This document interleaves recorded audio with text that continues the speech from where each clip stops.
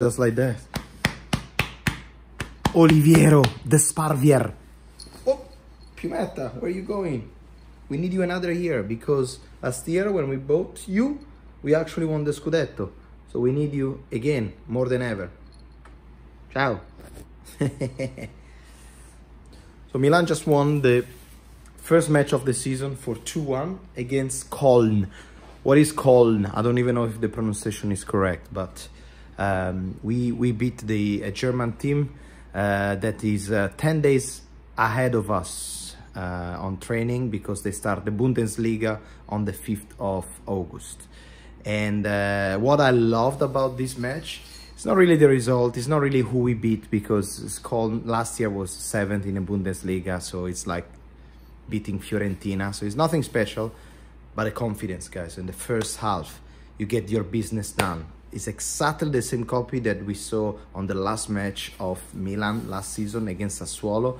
On the first half, it get the job done. That's it, job like a hitman, you know. We put our suit on, we do the murder, and that's it, job done. First half, twice OLIVier GIROUD in a splendid form already. I loved it.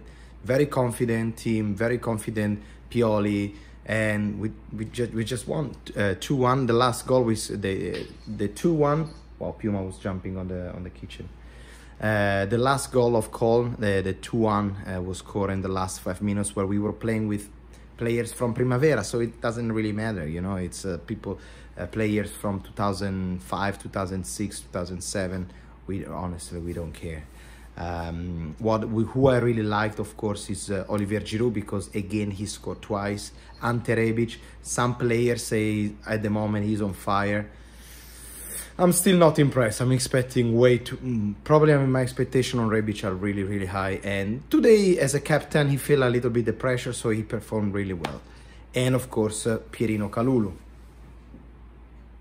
even though in the second half he did a big mistake, but still the best one in our defense. The player that I didn't like at all is actually Bakayoko, guys. Bakayoko and Brahim Diaz. We need to take a decision right there. Bakayoko, I saw him going to AC Milan, talking to Maldini. I don't know what they were talking about, if they were about to say, hey, look, Baka, you can stay, you have to show us something, because otherwise it's time to go. I personally believe that for him it's time to go, it's time to change air, and we need to find a good substitution, maybe a young player. Diaz, no. I received a message from a friend today. He was like, I think we already saw the best Diaz. We're not expecting anything more from Diaz. I don't know, guys. I was seeing a lot of running from Brahim Diaz, a lot of effort, but really nothing. And number 10, guys, of the team champions of Italy need to produce much more than what Brahim Diaz is doing. He's a good technique, great talent, but still, I don't know, what do you think, guys, about Brahim Diaz? But still, I'm not convinced. We need to create some competition to this guy. We really have to make him feel like he's not the only our number 10. We need to make him feel like, you know, there are other players that they can steal your number 10 jersey. And that's why I think it's necessary to put him a little bit of competition. They're talking about the Belgium guy, the Cutler, what's his name? The Kettle guy. They were talking about Dybala, I don't know, but we really need some competition over there, because I feel, I don't know, he's very young. You need to put some muscle, that we need a little bit more from him, absolutely, for sure. And the last things I want to say about Bakayoko also, and about our midfield, and now Frankesi left and went to Barcelona.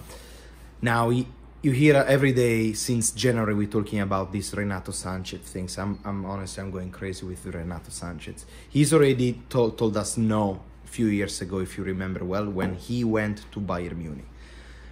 I know it's great, guys, but I don't know. I feel that Paolo Maldini wants people that really deserve and want the AC Milan jersey. This guy, I don't seem very convinced. He's just looking after this.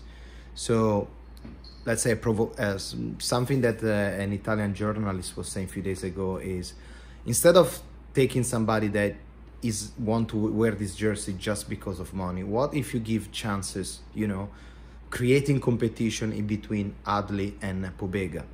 They're both fantastic players. There is a chance for them because Benasser and Tonali, we know they cannot run all the campionato, so why not keep them both?